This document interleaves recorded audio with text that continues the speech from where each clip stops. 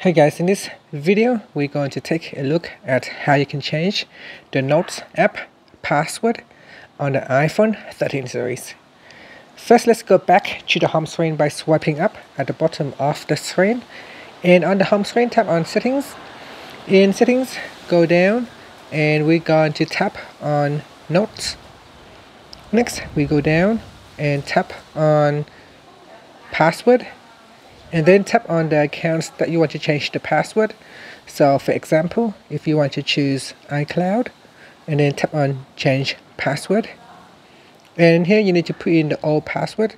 So the old password I have is 1234, and now we'll put in the new password. Again, I will put in 1234.